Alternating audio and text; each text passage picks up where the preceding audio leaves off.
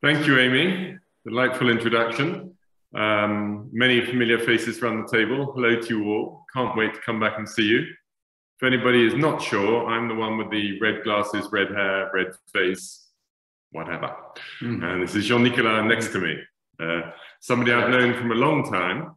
And one of the most astonishing experiences in my tasting life was when a good friend of us and of all of you there as well, Richard Orders, put on a vertical tasting of Richebourg in Burgundy.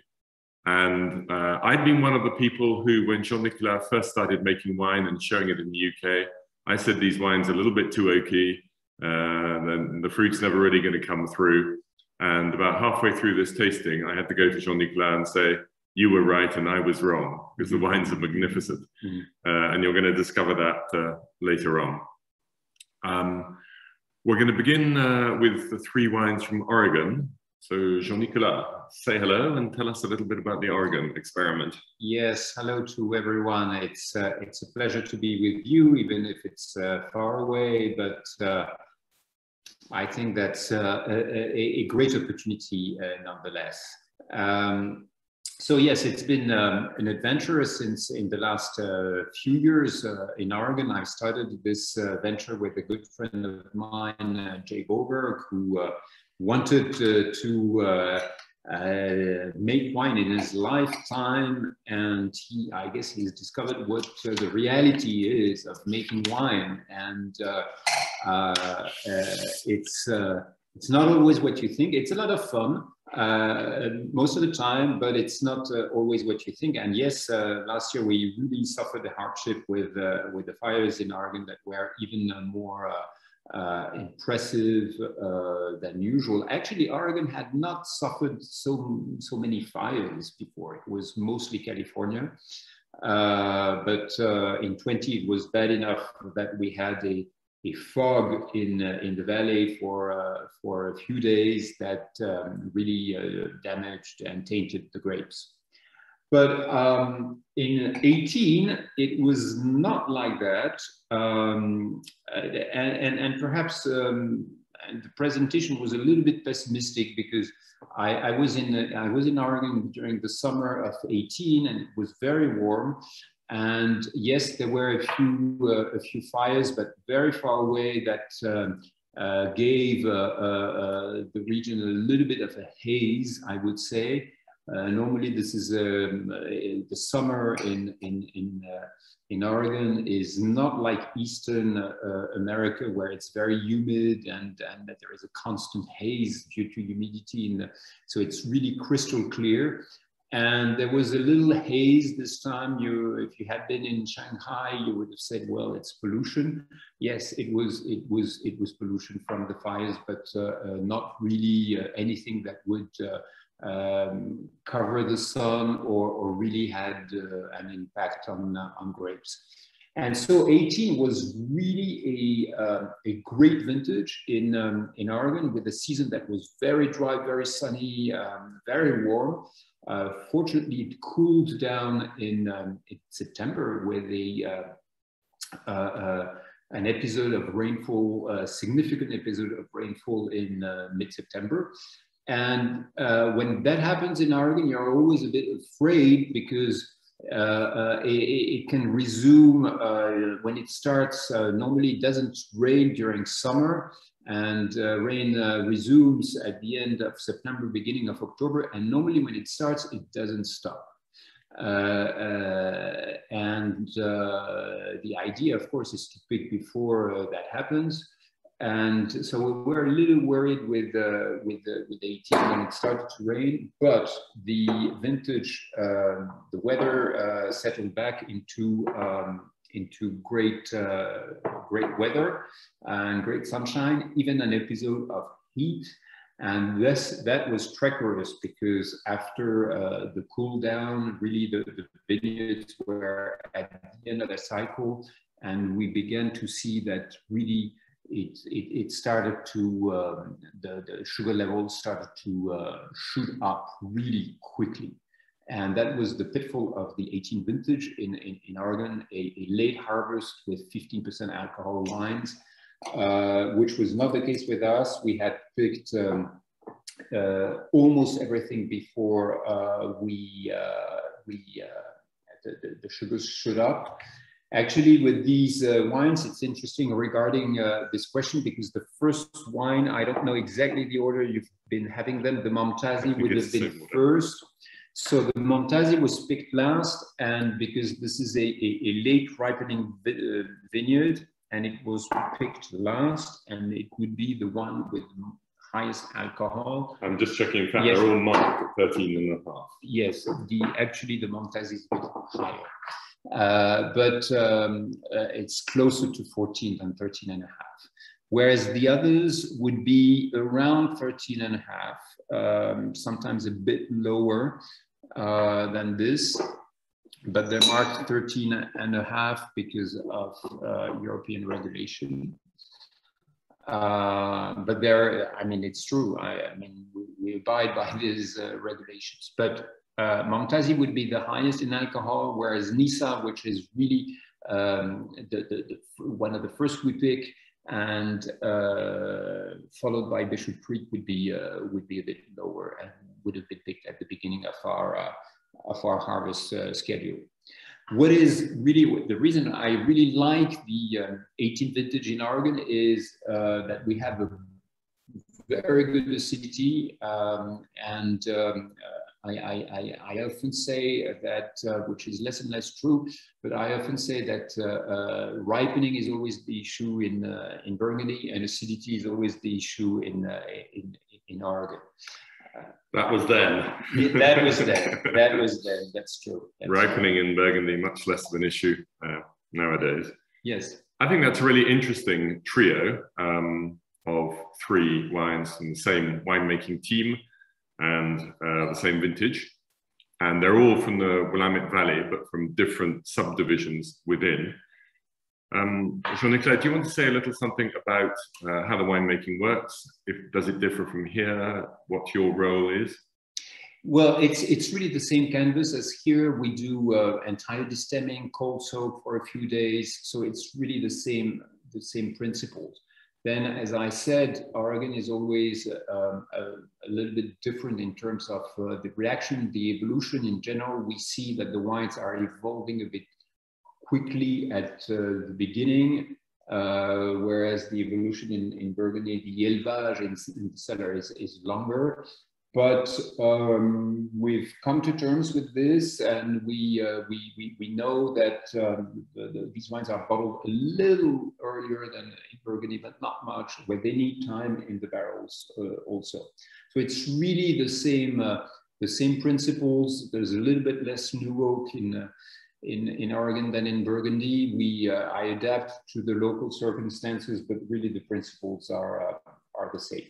And here you have 3 wines. So the strange names are the names either of the owners or the names that the owners gave to the site.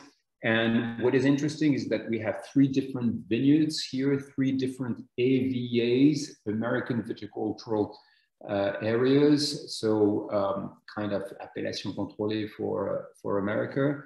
And the first one, Momtazi, is coming from McMinnville, a little bit of tightness here. McMinnville is, yes, would be something like, I hate these comparisons with Burgundy, but for the sake of simplification, I will do it. It would be a little bit of Gevrey-Chambertin, Nysa, Dundee Hills. That's the Chambol-Musigny of Oregon. And Bishop Creek, given the structure and the power of the wine, I think it's more like Nuit Saint-Georges in Oregon. What is interesting to know, and that will be I will finish with this and let you perhaps taste and speak, Jasper.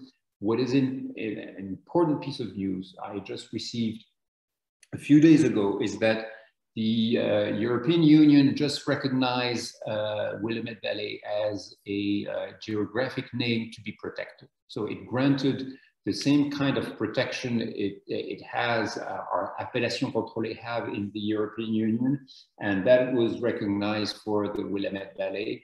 in America, and there are only 2 regions in the US that benefit from this: Willamette Valley now and Napa Valley. So that tells you I think it's an important recognition in terms of the spirit of what is done there, and the achievement also. What they've done with the AVAs, it's not as strict as what we have here in Burgundy, in terms of geographic delimitation and research and defining the wines and the region. That's very very pertinent, very good job they've done, and they're getting there. I think that's a really great exposition of everything that's going on. Concentrated information coming your way. It'll be good to have any feedback from you, but maybe I'll just give you my first impressions. As soon as I put my nose into the Momtazi, I thought that reminds me of when I first met Méo Camuzet wines, whatever it is, best part of 30 years ago, when there is the vanilla side of oak is really quite prominent. Mm-hmm. And for my taste, at the moment I want to drink a wine, it's too prominent. But we now know with the experience that it's all going to fold in with the fruit. And it only has to be in your glass for a short amount of time. You can see the fruit coming up. It's not that the oak goes down, but it just gets covered and surrounded by the fruit. So that was an extremely cheerful start. The Nysa is to me, the oak is much less apparent at the front. There's a little bit of a sort of toastiness maybe at the back. The wine is more concentrated at the back end of the palate. The acidity came through to me today a little bit higher. That might be because there's more alcohol in the Momtazi, which might cover it. So I found the wines really quite different and not much to choose between them in my preferences. And then I came to Bishop's Creek, and I absolutely loved that wine right from the start. So that's my personal favorite of the 3. There's a slightly darker color, there's a slightly darker fruit profile, there's clearly more concentration of fruit, and as a result, neither the oak nor the acidity are very prominent. So I think that's a terrifically balanced wine, and being English, I should wait 5 to 10 years before drinking it. But and I know that actually that goes for most of you guys, that you prefer your wines older rather than younger. But Jean-Nicolas is French, so who knows when he'll want to drink it. No, I do agree with what you've been, most of what you've been saying. I've learned to keep Bishop Creek for a few years because this is a rather imposing wine. I'm really pleased with the progress the wine has made over the last year or so, because it's not unapproachable, I would say, but this is really a wine benefiting from a few years of cellaring. I've tasted not that long ago my last bottle of 14, which was a very nice and easygoing vintage, and the wine was still, a bit very nice to drink, but a bit imposing. What I'm seeing in terms of these wines, the drinkability of these wines, they seem to be progressing more linearly. That is, with Burgundies, we have these kind of waves. They show great at some point, then they close. You don't really know why, and then they come back. But with the Aragon wines, since 14, we've seen a kind of constant development. Not really a moment when the wines were not approachable. But clearly, Bishop Creek benefiting from a few years. One comment about Momtazi and the vanilla.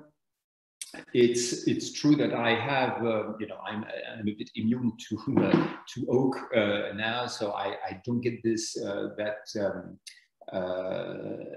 that hard. What happens though, one explanation of the fruit profile and the aromatic profile of this first wine in Momtazi is that we have a vineyard here which is done biodynamically. The other two would be organic, but not biodynamic. And I always find that there is a little bit of reduction, that there is a little bit of profile in that wine of richness, of exotic side to that wine, which is perhaps the side.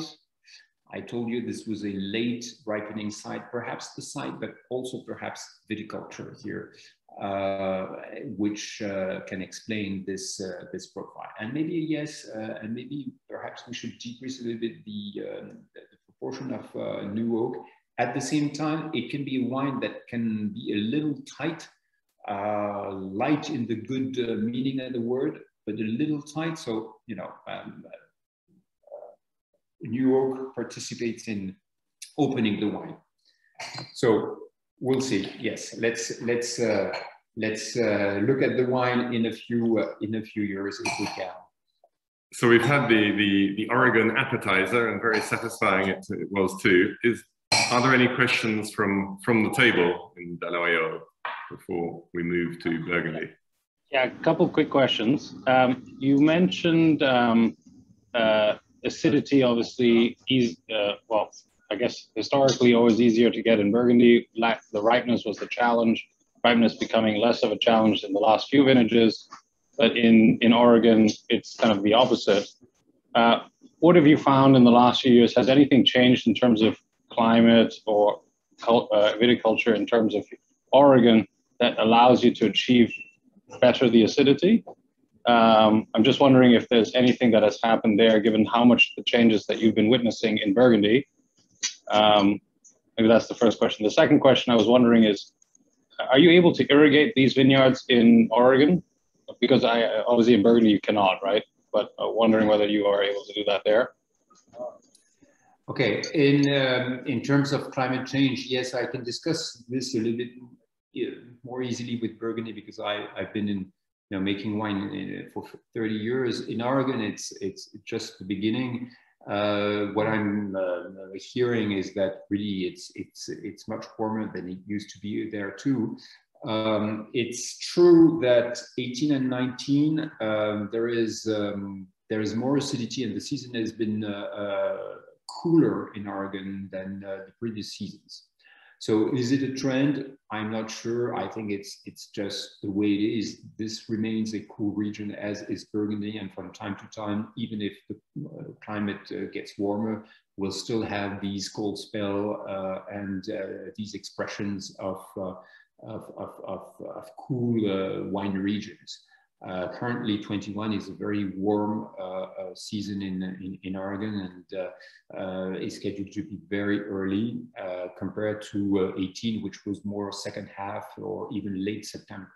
So I'm not sure there is a pattern there. I'm delighted, of course, that in 18 and 19 we didn't have to acidify these Oregon wines, and that we can make almost pure Pinots, with no addition. And in terms of irrigation, no, there is no irrigation in Oregon either. We're seeing a very, very dry season in 21. So this is a challenge, but what I'm seeing from the reports, the photos that are sent to me, vineyards are not suffering at the moment from the drought. Everything is still very green, so it's they're not suffering. The challenge in terms of irrigation is to establish a new vineyard. That is a challenge that's much more difficult than in Burgundy, and with no irrigation, it's really challenging to install a baby vines. But the soils are quite deep in Oregon, poor but deep. So you still have at 50 centimeters at the beginning of the season, 1 meter in July, or 1.5 meters. You still have some moisture, and normally it's not necessary to irrigate. Maybe in the future we'll see, but normally it's not necessary. And in Burgundy, you are, anywhere in France, you are allowed to irrigate while establishing your vines. Yes. It's only as soon as they join the appellation system that you have to stop. Even that's being discussed at the moment. So. Yes, yes. français parce que c'est bourguignon. Voilà. Well, we'll stay in English, but now we're going to move to French wines. The first one, I'm not sure if it's marked as such on your sheets. We just have it down as Morey Saint-Denis, but just to point out that this is part of the négociant operation of Méo Camuzet, frères et sœurs, because you're associated with your two sisters. Yes. Yeah. Wow. So this is fruit that I purchased. It's been the same wine, same grapes for the last 10, 12 years. Two plots in Morey Saint-Denis at the foot of the village near the Route Nationale. Early ripening and normally early drinking. Something that's worth saying also is that 2016, you will, Amy mentioned it in the introduction, and I think you're probably all familiar anyway. It was the first year of big frost, first modern year of big frosts, and it affected all up and down Côte de Beaune and Côte de Nuit, apart from one village, which was Morey Saint-Denis, which had a slightly bigger yield than normal. I don't know what they'd done, which god they had prayed to, but they pretty much entirely escaped it. We started, before we even tasted the Oregon wines, we had a little taste of this, and I really enjoyed the sort of sense of it's light on its feet, it's accessible. I'd be pretty happy to start drinking that now. Yes, yes, I think so. I think this is a wine which has always shown quite approachable. Wow. So yes, 16. You have a good, very good resume, a good short notice about the vintage. It was a difficult vintage, starting with a big frost, and then a little bit like this year, beginning of the season that was very wet, very difficult, very humid, extremely challenging with lots of mildew and odium. And at some point in June, I was wondering whether we were not going to lose the battle, really, because it was unstoppable. Fortunately, sun came back end of June, beginning of July, and the rest of the summer was dry and offered us a respite. This is mostly, that doesn't really affect the quality of the wines and the vintage, but it's really a battle to save the crop. And I remember that it was really difficult, one of the most difficult years we've experienced. And fortunately, it stopped in July, because otherwise, I think we would have had a lot of damage. Were you able to stay organic throughout? No. It's we weren't. We had to, and that was one of the lessons of that vintage. That is, now we're more prudent with the critical time, which is between the flower, before and just after. This is where the vineyards and the grapes are the most vulnerable. And they were. I don't want to comment on and criticize my other colleagues. It was tough. It was tough to stay organic. I thought some succeeded. It was some did, yes, but it was tough. And as years go past, I think this is an approach that we've been doing, trying to be a bit less strict on that point around flowering. I was reflecting, because we have the same problem in 21. I was reflective that was also good for the peace of mind of the owners and the viticulturists, and that is important also to preserve the health of ourselves and the people in charge of spraying. It's I don't want to have myself a nervous breakdown in the staff. Absolutely, no, sensible, pragmatic approach. I've just been down in the Beaujolais the last 2 days, and they've had even more water than here, and they are just absolutely dead on their feet. So far, they've managed to save their crop, but it's taking a human toll, if you like. So you've got the Morey Saint-Denis. I think that's the wine you've got. Anybody care to comment back to us on this wine? We also have the Chaumes in front of us. Yes, okay. We'll move to the Chaumes and the rest of the wines. But maybe just one. I think we've tried recently a number of 16s and 15s, and I think we've generally found the 16s extremely enjoyable and maybe even open for business to taste now. Do you agree with that, or how do you see these two strong vintages side by side with each other, especially on the reds? Well, while Jean-Nicolas is opening the sample of the Vosne Chaumes, I'll give a quick answer and then he can answer more fully. The amazing thing about 16, it was actually really difficult to sell initially, particularly the wines the Hospice de Beaune, because they get sold earlier, because everybody had been crying disaster, catastrophe, because of the frost. And it wasn't even evident, even though the second half of the summer, even though the weather was better, it looked as though everything was going to be a little bit strung out. The grapes were ripening at different speeds. But suddenly it all came together just in the week or so before harvest. And the wines looked not too bad at all in the Cuverie, and the following year they started showing really well. And we've been talking about acidity quite a lot, and that was one of the features of 16 more than 15, was the joy of the acidity in these wines. And there's a real feel of concentration. I'm not so happy with the 16 whites, but I have really liked the 16 reds. I think they'll still need a little bit longer, really, for everything to come together and for you to get the full enjoyment. But they're not closed down at the moment. 15s I'd actually stopped tasting recently because they were closing down or closed down.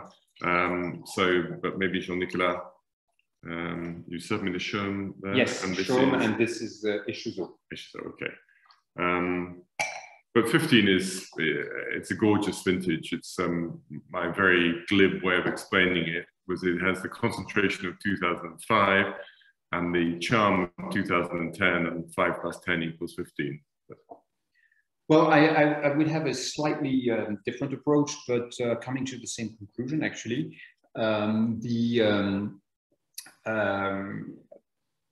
me, the great vintage of the past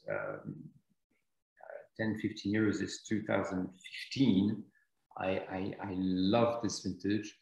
And I was a bit taken aback by some comments about 15 being overripe and 16 not being overripe, whereas it's the reverse with us. 15 has a great balance in terms of the analysis, where 16, although it's a late September harvest, 16 is higher, slightly higher in alcohol and lower in acidity.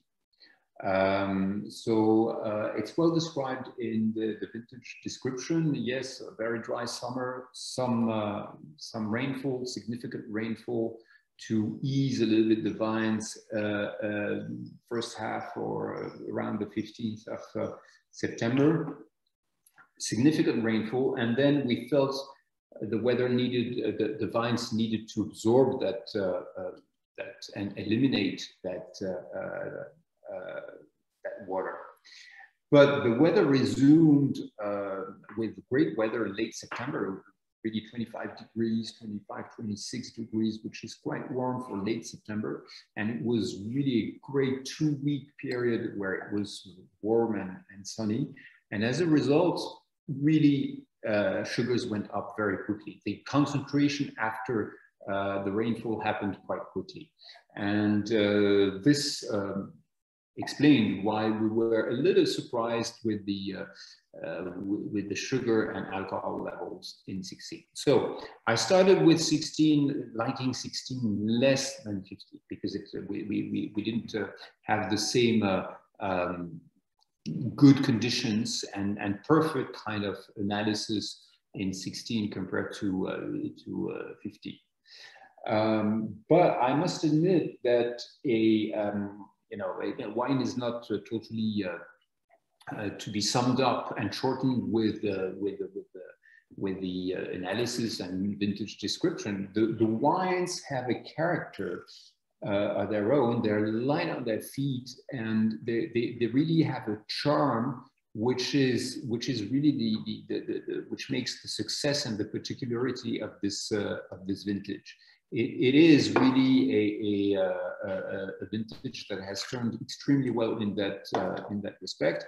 I still think that 15 is potentially the great vintage, and yes, it's probably less approachable than 16. But I love the general balance and the charm and the appeal of that vintage, and I think it has really turned out to be very nice and not sweet and over the top and a little bit heavy and a little bit tiring as I feel. It's a great, it's really fallen on its feet, and it's great vintage in that respect.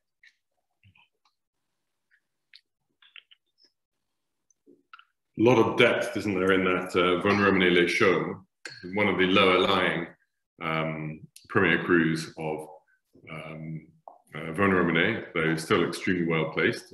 It has a neighbor called Malconsor, which some of you will doubtless be familiar with. And La Tâche. And La Tâche.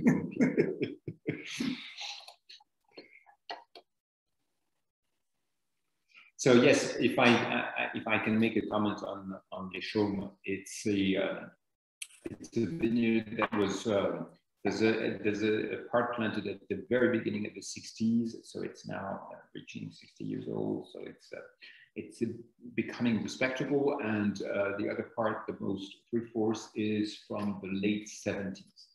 And so obviously this is we've been in this time where the vineyard really changes quite a lot. It's really coming of age, and this wine, which was very easygoing, very nice, is now becoming much more serious, and sometimes with a little bit of an issue in the finish and with a little bit of tannins. So I think we still feel that today. I think it actually adds to the vintage characteristics. I told you this was a very elegant, easygoing vintage, but this Chaumes is certainly showing well, but certainly also in need of a few more years. Oh, for sure, yeah. The Echezot, I don't know if you have the same order, because I wanted to save the Brûlées for the comparison with Richebourg and Parantoux. Jean-Nicolas, we are at the Clos Vougeot at the moment. Yes, and of course I forgot about Clos Vougeot. So let me pour us It tastes wonderful. Absolutely wonderful. But sorry, just curious, back on the Chaumes. We have the map in front of us that Jasper kindly provided. Chaumes looks like quite a large plot. Where is your holding within the Chaumes? We are close. We are making the Nuit Saint-Georges border of Les Chaumes. So that would be the main plot. We have 1.5 hectares, which is really at the south of the appellation, from between Malconsor, Vougeot, and Clos, really this south corner. And I have a half of a hectare on Place de la Mairie, which would be a bit further up north and going towards more towards the village. But the main plot, the rows go top to bottom. Yes. Yes. Yes. Which I think is true for most producers. So you have Clos Vougeot after Chaumes or alongside Chaumes? You have the Clos Vougeot with the Chaumes at the moment. Okay, perfect.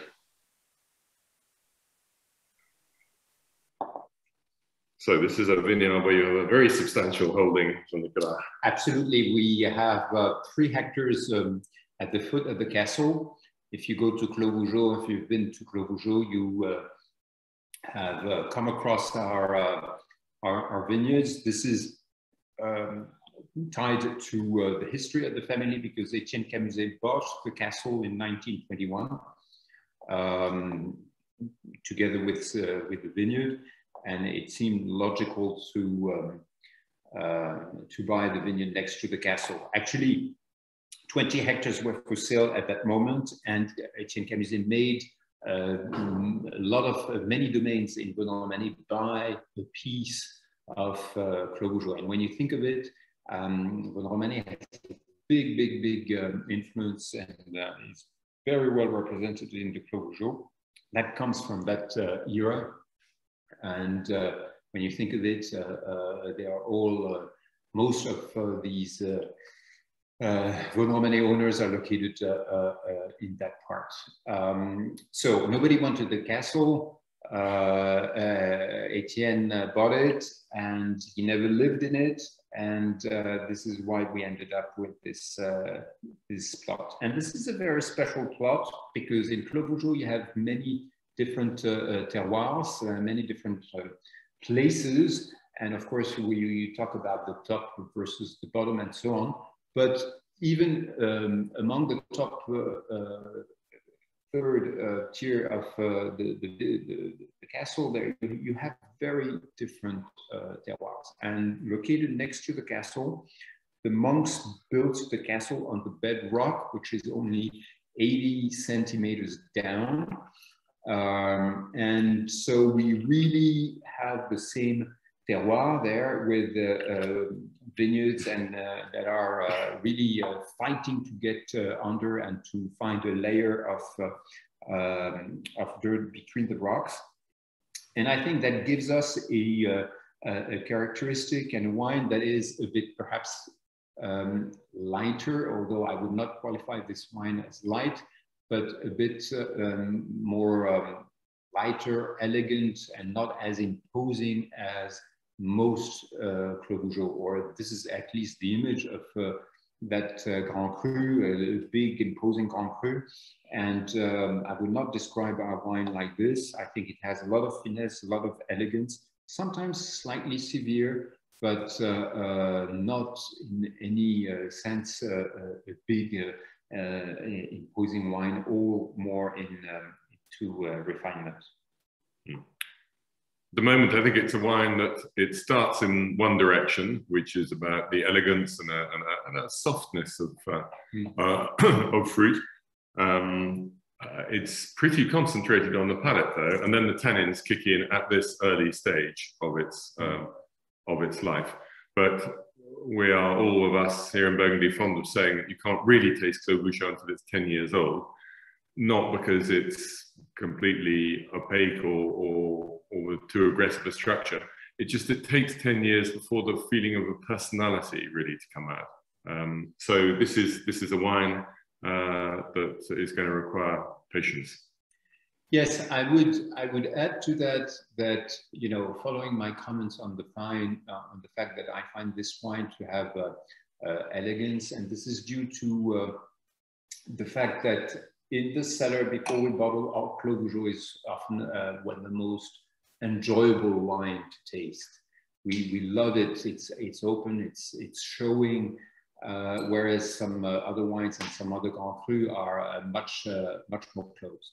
So I guess that this is a wine which is quite approachable when it's young, and then what generally happens is that it closes down and it becomes less interesting. I think that even given the fact that 16 is a very approachable and easygoing vintage, we're seeing a little bit of this today, and we're seeing a wine, and I've had a couple of times this wine since we bottled it 3 years ago, and I've said, well, it's really enjoying, and today I can see that it's becoming a little bit less rewarding. And in my experience, yes, the Clos Vougeot kind of shuts down, and it needs to be left on its own for a few years, and yes, come back to that wine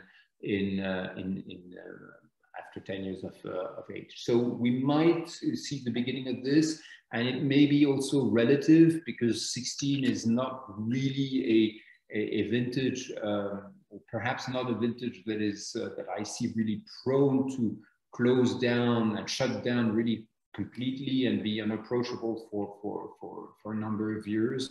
I don't necessarily see the vintage like this, but in relative terms, yes, it may be a moment where you may see a moment when this is happening. Sorry, one question, please.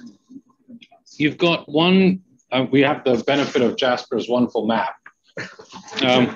You've got one amazing plot of Clos Vougeot on the top right of the page. I guess this is what, north side of the Clos Vougeot. And then you have a few small tiny rows that are on the southwest. Yes.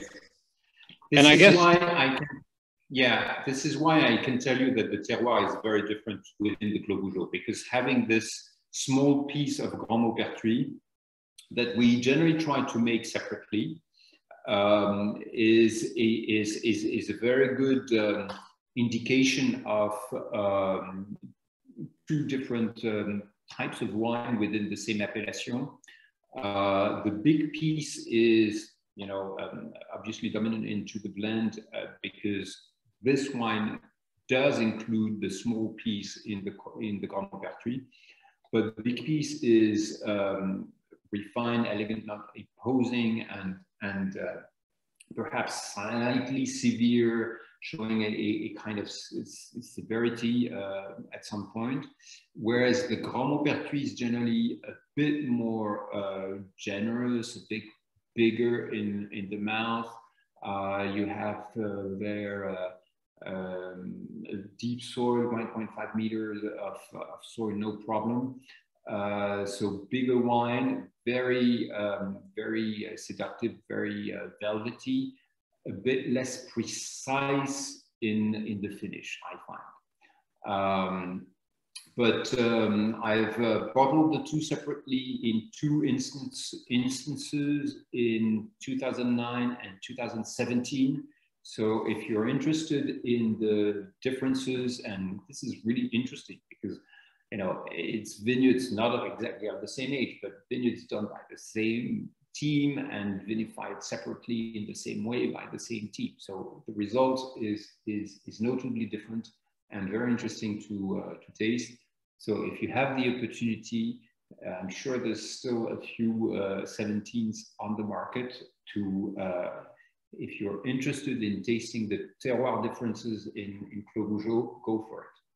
My guess is that before the end of this evening's session, possibly within the next 3 minutes, Michael will have bought some.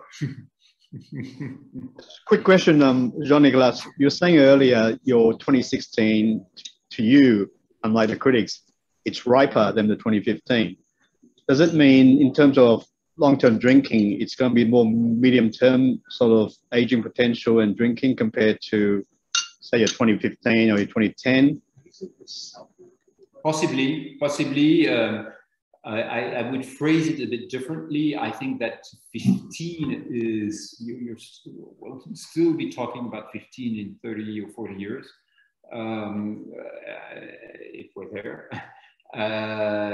16, we may still talk about 16 in 30 or 40 years. I'm not so sure about that, whereas I'm sure about it for 15. But yes, so far, I think 16 has shown great drinkability. Doesn't mean it won't age.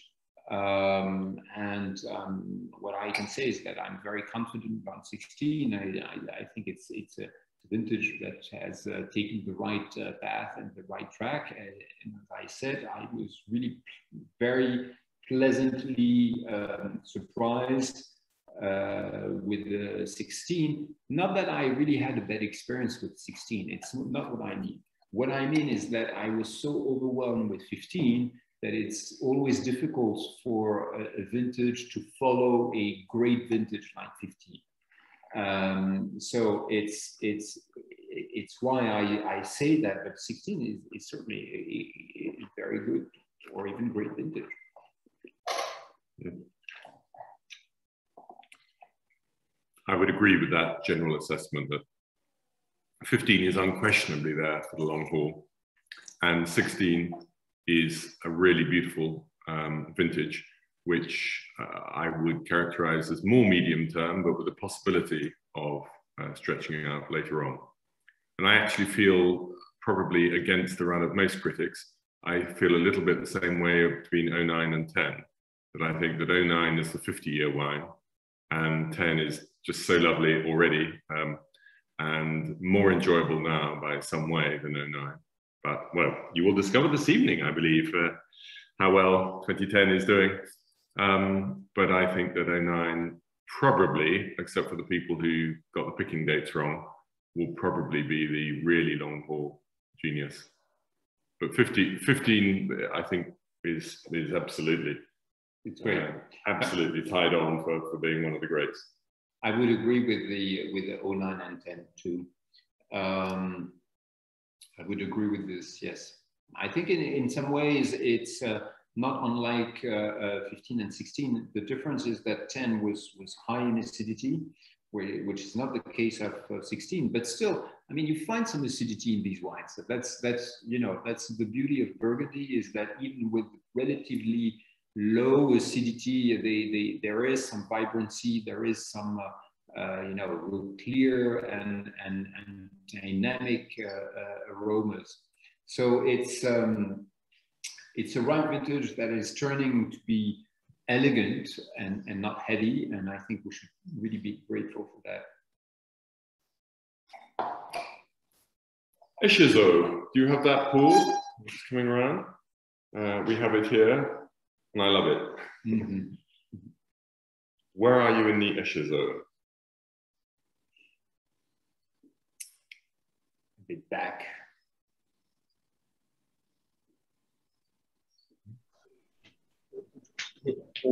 Is it the Rouge du Bas? Yes.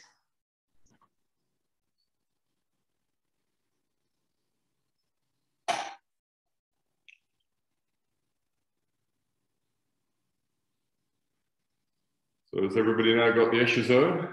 Maybe? Good. Yes, we do. Excellent. As well as the Brûlées. I think, I mean, for me, the excitement will be to look at Brûlées alongside Cros Parantoux. So maybe concentrate on the Echezot first. You okay with that then? To have Sure, Brûlées and Cros absolutely. Parantoux Absolutely. together? Jasper, that was your comment a while back, and that's the reason why tonight's Paul is centered around Brûlées, Cros Parantoux, and we couldn't help ourselves but slip in the Richebourg as well. I know, sometimes you've got to do it. One thing that's missing from tonight, which, well, actually two things, because Jean-Nicolas also has some brilliant Nuit Saint-Georges vineyards. And originally, people in Vosne Romanée would serve their Nuit Saint-Georges before the Vosne Romanée, charge the same price for them. But increasingly, we're now finding it's almost better to serve the Nuit Saint-Georges, maybe not after the very top Vosne Romanée, but a little further back in the proceedings, because they justify it. And the other one, of course, is your Coton, especially the Clos Romanée. Yes. Gorgeous one. No, we have, of course, we're better known for Vosne Romanée wines and Clos Vougeot because of the chunk of our piece there and the history. But it's true. I wanted to tell you that I naturally love the Nuit Saint-Georges and the Corton, and they. I always try to put on a Nuit Saint-Georges in such a tasting, but of course I perfectly understand, given the Polé after that and the focus on the 3 stars of the Domaine, that we do focus on Vosne Romanée. But yes, our 2 Nuit Saint-Georges are really great wines that I love. The Nuit Morey and the Vougeot. Back in the 70s, Nuit Saint-Georges had a greater reputation than Vosne Romanée. And we were all, I shared this with Etienne Grévaux. We were, so proud. Our fathers were so proud of having some Nuit Vougeot, because of course, being from Romanée, we said this was the best Nuit Saint-Georges. And the Vougeot was really just after the Grand Cru, naturally, the Vougeot was the start of the cellars there. But just to say that I really, being very close to Nuit Saint-Georges and drinking regularly my colleagues' wines, I really enjoy what they're doing. And I think it's a great village. It's perhaps a little less in favor right now, but not really rightly so. I prefer Nuit Saint-Georges to Gevrey. If I make a big, bold statement, I prefer Nuit Saint-Georges to Gevrey. In terms of character of the wines, in terms of quality, I think it's more consistent in Nuit Saint-Georges. But let's close the parenthesis and talk about the Échezeaux. So which lieu-dit are you in Échezeaux? So Rouge du Bas, which is which could be translated reds from down, reds down, the downside of reds. There is a premier cru in Romanée called Les Rouges. And Les Rouges, talking of Grévaux, it's mostly belonging to Grévaux, and Les Rouges is just at the top of the hill, just below the forest. So this is Premier Cru because it's really a bit too high on the hill to be Grand Cru. And Les Rouges du Bas is classified as Échezeaux. So as its name does not indicate, it's really on top of the appellation Échezeaux. And showing this by a very high acidity, good acidity, and therefore a very lively wine, a wine with a lot of extraction because of also this acidity. It's a ripe vineyard too, so we combine them both, and it's very seductive, a bit big sometimes, and in need of aging to reach a point where it's going to be really pretty, but it is already in 16 with this level of acidity and this liveliness in the nose and in the palate, and it's a great wine.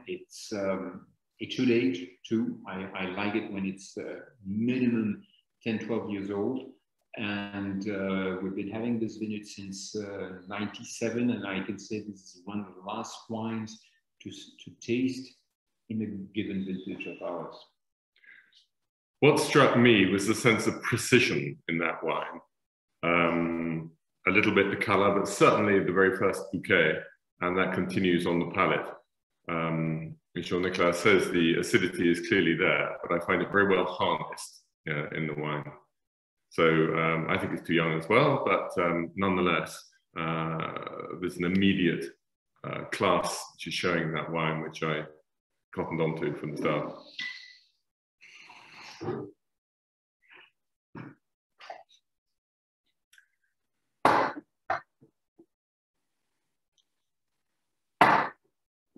Any thoughts from the table before we start looking at the Brûlées and the Cros Parantoux? Everyone is very excited, Jasper. Yeah. So Jean-Nicolas, this is a bit of a discours of mine, which we have actually had together when we're tasting in the cellar, but also my friends in Hong Kong are aware of. And I said for the longest time that if you gave me the choice of either, I was going to take Brûlées over Cros Parantoux. And it was just maybe the 2018 vintage when that was things showing really well. Yeah. And that maybe the order is changing. I've always really loved Brûlées as one of the cru of Vosne Romanée. Of course, it's not homogeneous because you've got a road going down the middle. You've got some slightly north facing, some slightly south facing. Some are on flatter ground, some more on a slope. It's a unusual place insofar as that the form of the valley means it's a bit of a heat trap, but you also get the cold air which is coming down the combe, the brûlée, from higher up. So you get a hot and cold aspect to it, which can be very exciting. A lot of the best red wines in the world are made where you do get good temperature variations. It tends to keep the acidity going even while the sugar is rising.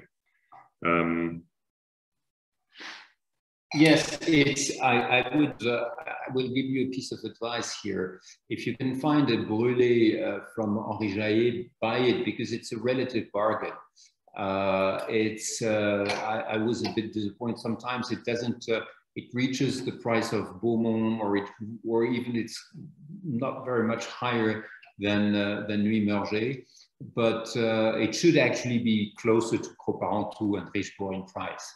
So it's really at 20,000 a bottle. It's really much more of a bargain than a Cros Parantoux at 35. Are you talking in yen, or dollars, or pounds, or lira, pesetas? Yes. Yeah. No, sadly, the time for buying Henri Jaillet wines is over, because you really can't be very sure of provenance now.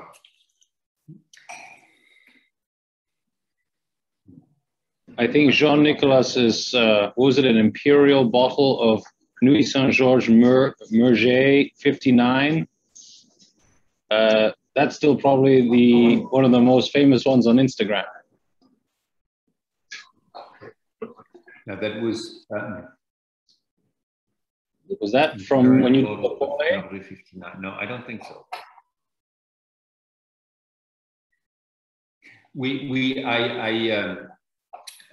In November 19, we had our anniversary, and I served all frozen, but I served a Methuselah of Chaumes 76 from Henri.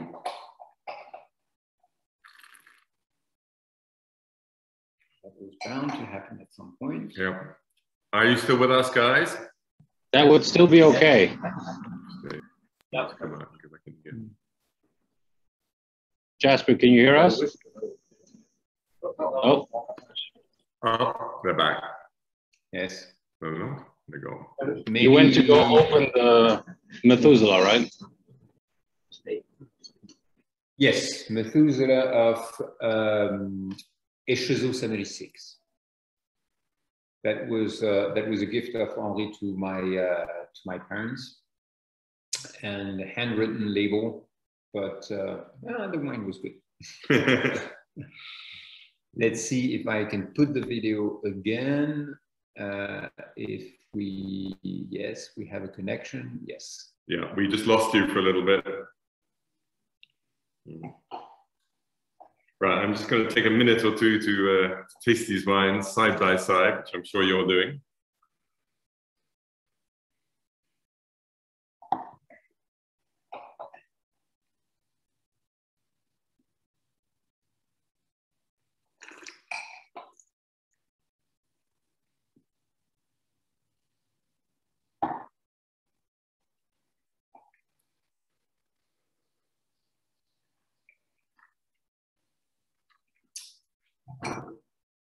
You can walk on Jean-Nicolas land all the way from Parantoux through Richebourg onto Brûlées without having to tread on anybody else's vineyard. I call that quite smart. Yes. The Brûlée is wonderful. Good, good. I'm certainly enjoying it. I mean, it's come out of the starting blocks more quickly of the two. Yes. That's for sure. The color is a little bit more youthful in our bottle at any rate. A little bit more of the purple still. And the Cros Parantoux is absolutely not evolved, but it is nonetheless developing on the color, but not yet on the nose. I'm having to go search for it on the nose. I think the Brûlée was a bit more closed on the nose than the Cros Parantoux. The Cros Parantoux is immediately more rewarding, pressure, and lots of fruit. Okay, I got them the other way around, but I'm sure I think I got the glasses. I really, but the Brûlées is opening up. To me, it's I always feel the Brûlées is a bit more sturdy on the nose, and the fact that yes, it seems to be a bit more. The Cros Parantoux seems to be a bit more advanced. That's true.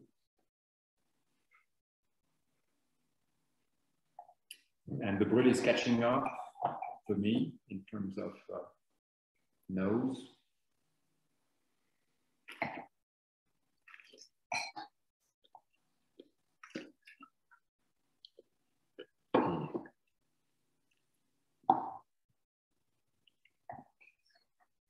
How's it going down over in your part of the world between the two? Does the team have a preferred wine, or is it still a question of letting it develop in your glasses?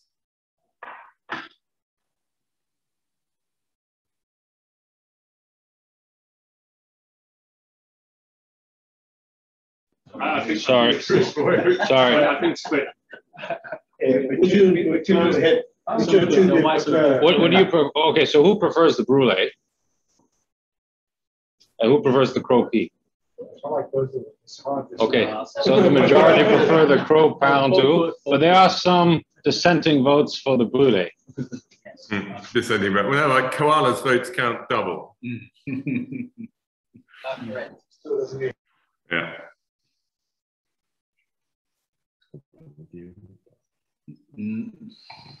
Oui, je sais pas si c'est la moi je dirais bon, c'est pas du liège, mais il y a un petit sens sur l'évolution qui est pas complètement We're just discussing here because it seems to both of us independently that our bottle of Cros Parantoux is fractionally short of optimal. It's not quite as we'd expected. I wouldn't have expected that little bit of extra evolution. It's not corked in the sense of TCA, but it's one of those wines where you feel that there is a slight deviation from the norm. Almost, you know, it's difficult to pick up if you taste the wine independently, but I don't know if this is the comparison with the Brûlée, and maybe the Richebourg will tell us whether this is, you know, we can have and feel a small evolution in that area.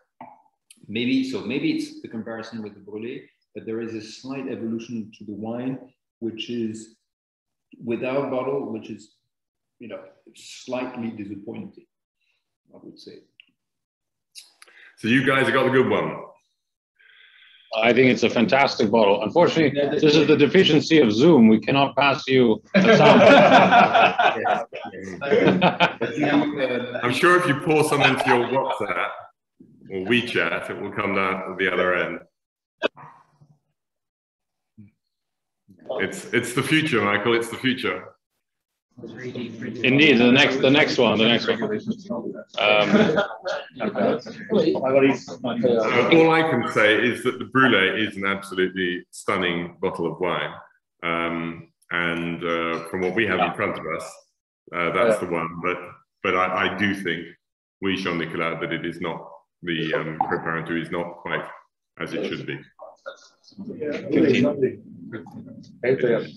So Jasper, just curious, the Brûlée, the Richebourg, and the Cros Parantoux vineyards are all next to each other.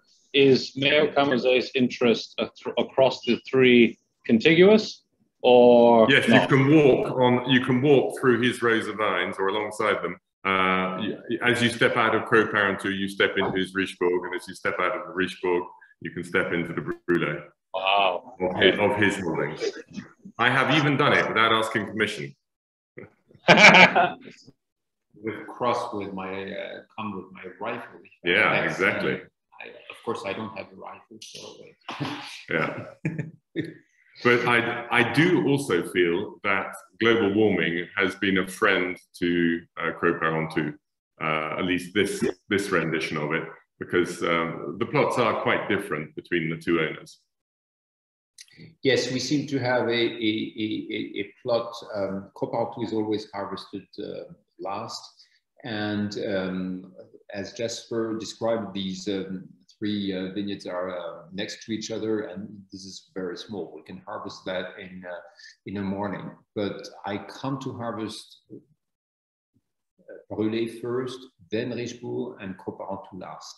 So we would come 3 times to this area, and in a perfect order and a perfect harvest, so to speak, there would be 2-day difference between each of these vineyards. Sometimes it's mixed up because the ripening has not been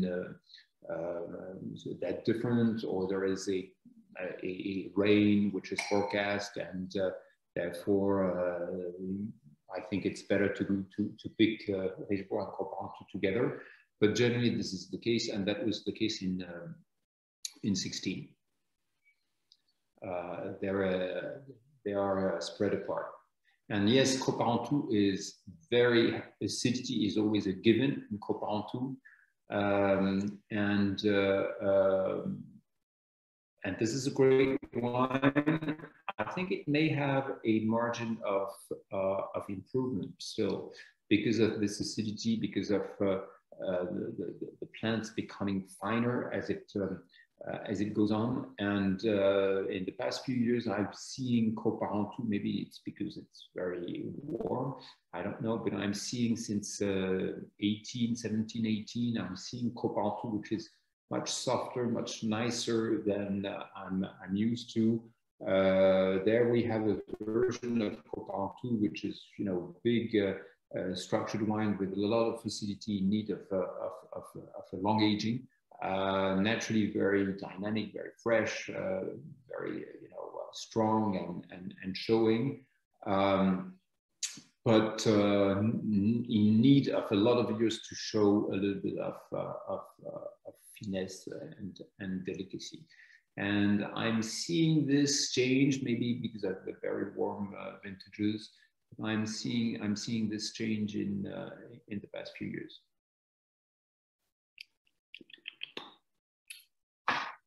Well, I'm still loving the Brûlées. Yes. That's true. Mm.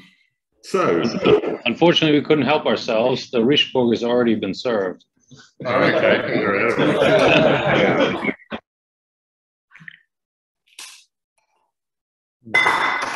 You guys have got to get some dinner inside you too, fairly soon. And can we say it's absolutely fantastic? Un petit truc pour les 3 produits 2016. Un petit truc. Ouais. D'accord. Ok.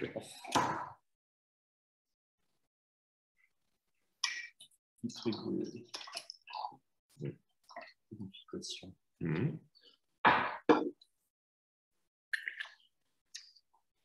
Still spitting out at the moment, but I might not with the Richebourg.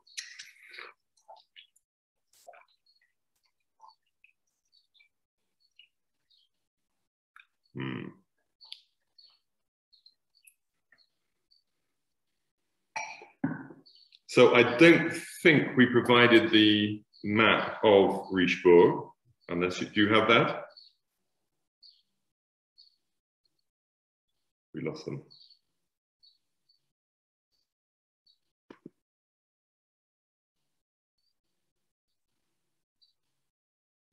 I don't think we, do you have the map of the different owners of Richebourg or not?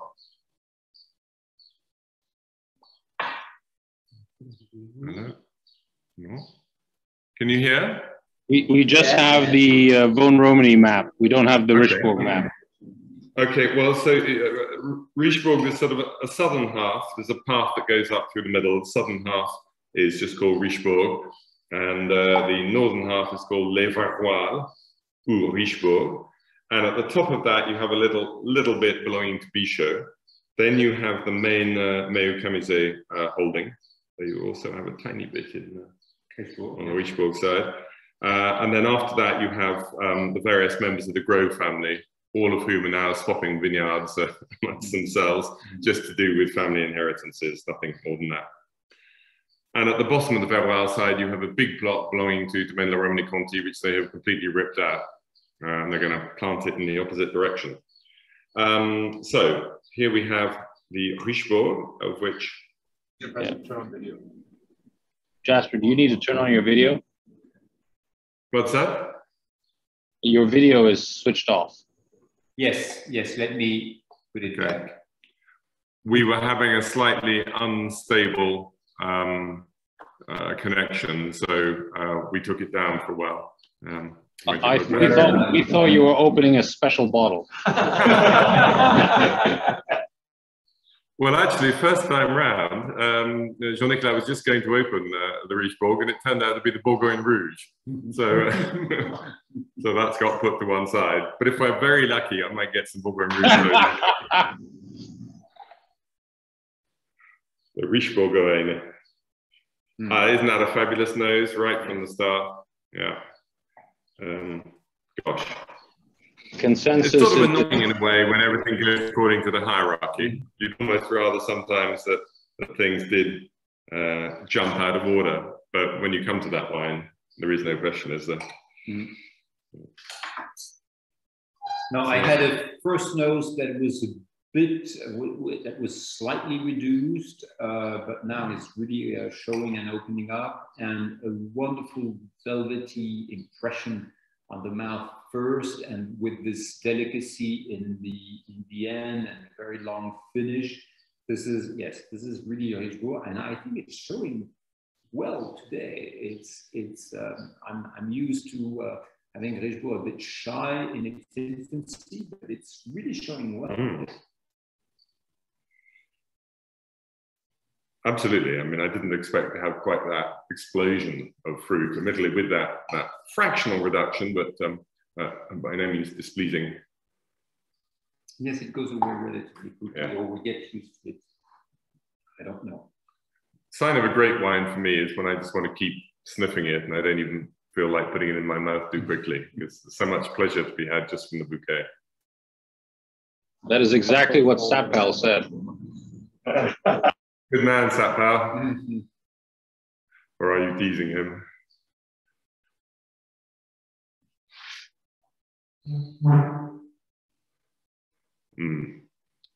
I don't know what more to add, really, because it's such a complete experience. It feels like the Richebourg has that step up more in intensity than compared to the two premier crus that we've had side by side. Yes, it's showing that way today,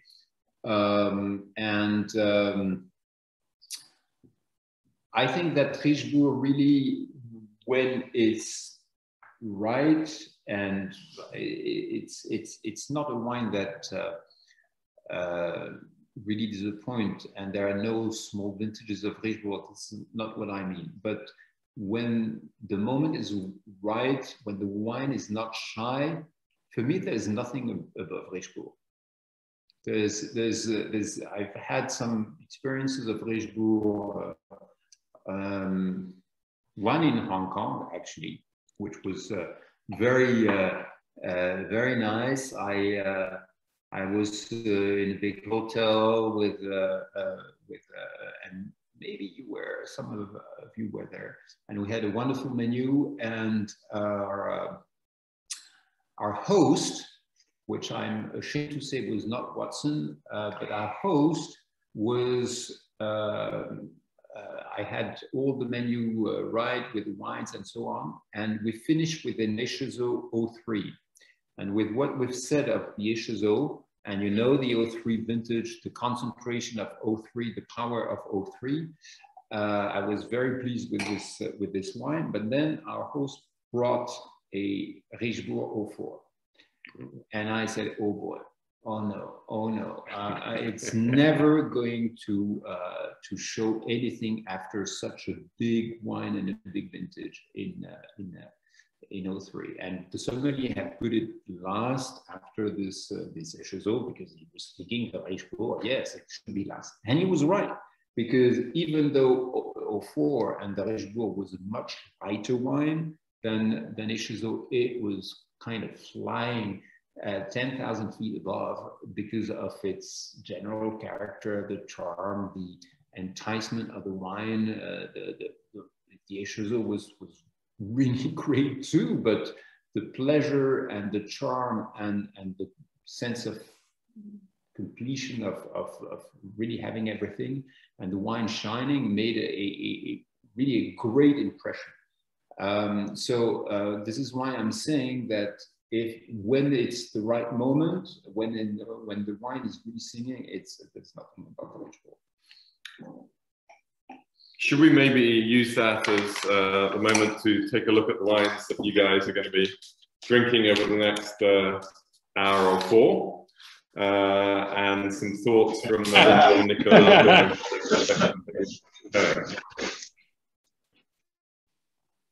Yeah, any words of wisdom or comments would be much appreciated. Sure. So it's really a great lineup that you have here, and I so much would like to be with you. Yes, it's going to be really, really interesting. I see that you have a Richebourg 15, so you're going to be able to compare it with a 16 and have an opinion and comments of your own about the two vintages, as we've discussed before. I really think the 16 showed well. I'm not finding any trying to say, well, you know, it's a little bit like this, a little bit like that.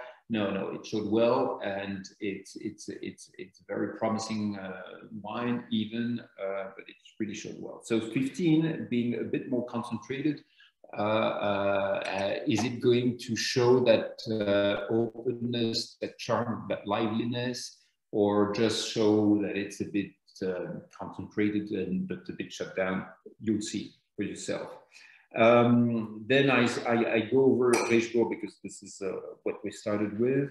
07 should certainly be the wine to drink, and I'm a little concerned with 07 showing how is it going to show with these in companionship with these great vintages 15 and 05. Perhaps it's going to show very well because it will be the most drinkable, you'll see. But maybe partner the 11 and the 7. Yes, we'll see that. But anyway, I think that 15 and 05 side by side is going to really be interesting also because it's very similar vintages. There's a bit more ripeness in 15 than 05. But last time I tasted 05 was Richebourg 05 was 18 months ago, and that was still very tight. And in my opinion, not ready to drink. But you'll see for yourself. 11 in general is a vintage to begin with. I think 11 is good. I had the Cros Parantoux 11 not very long ago, which I found a little tight and not ready to drink. I tasted that was a kind of by chance, because don't believe that I'm drinking Cros Parantoux and Richebourg every day or even every week. But I had a Cros Parantoux 12 at the beginning of last week and 11 this weekend.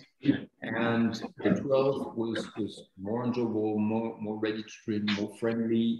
11 was big wine, was showing a lot of fruit, showing a lot of youth, but a bit tight in the end. So 11 is generally a vintage I recommend to start drinking now. With Richebourg and Cros Parantoux, I'm not so sure. Maybe these wines, they're a little bit big and a little bit tight to be ready to drink now. But I would have, I guess, no problems with the Premier Cru, with even the Clos Vougeot, with the Corton, both Corton, maybe the Romanée, not so sure, but the Corton Perrier for sure, and these wines are you know, again, it's not because I'm saying you can drink them that you should drink them. They can age, but they were approachable. The Cros Parantoux 11, we drank the bottle with no problem last weekend, but felt that it was a little bit of a shame, which was not the case with the 12 that went, just went without a problem and without any other comment rather than it's delicious. What is so we still have 01 and 88. So 01 was I think it should be ready. 01 is one of the coldest vintages we've had in the last 20 years, and relatively low sugar and high in acidity. I was reassured with a wine relatively early on. I remember this was a vintage. I actually had an Englishman that wasn't Jasper, and had an Englishman who was very polite and tasted the definitely wine. Not me then. Tasted the wine early on and was very polite and yes. And then a few years later told me, I think that was the worst experience with you, because he tasted that before, at the very beginning of aging. The wine was still in barrel. It was maybe 3 or 6 months after harvest, and it was very acidic. Malolactics took a long time to be completed, and it was very acidic, very harsh. And you know, when we have that impression of biting into a lemon, and that was a bit one. But we saw after this episode, this malolactic, that the wines would take time, but would go there, would reach their destination. So interesting to see whether this is the case or not. And naturally, 88 is an extremely interesting wine, because this is the last. I've just had a message from a spy who says you're going to be in for a treat tonight. This is the last vintage from Henri. When Henri went into retirement, it was already agreed that we would take the vineyards over, and actually Henri's tenure was to end just before harvest, and that was you know, the chances of a contract done 30 years before, and but I was still in school at that point, and my father asked Henri to actually harvest and do the vinification of the vintage, and so that is the last vintage where that he vinified. And I arrived early 89. I found these 88s, and I cared for the Élevage and Brûlées. But yes, obviously a vintage which was perhaps not as a bit more difficult, not as great as it was first hailed, because that was a vintage. Certainly a vintage with very good stuff, very good structure, very good concentration. The issue were tannins. This was a vintage with a lot of tannins, lots of structure, really imposing tannins.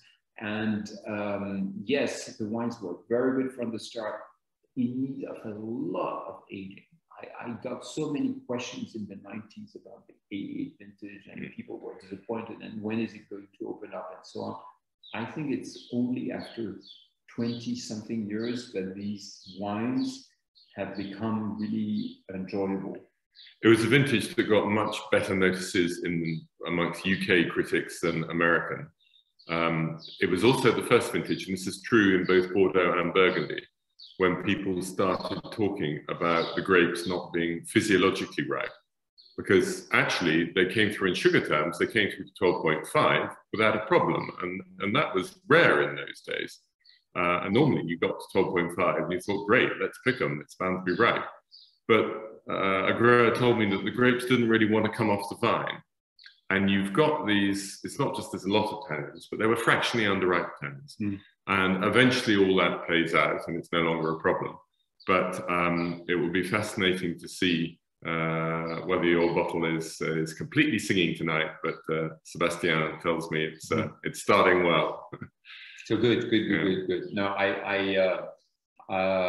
these are wines that I remember very well, and as I said, I didn't make them, and but it's always a vintage that I have liked and which I've had faith in, and but obviously need of a lot of patience. I've always loved it as a vintage, even while recognizing that it does have a slightly tougher structure than, for example, 89. But I've always been a big fan of 88. Yes. And what was good was that my first vintage that I bottled was 87, because as I told you, I arrived in January 89 in time to bottle 87. And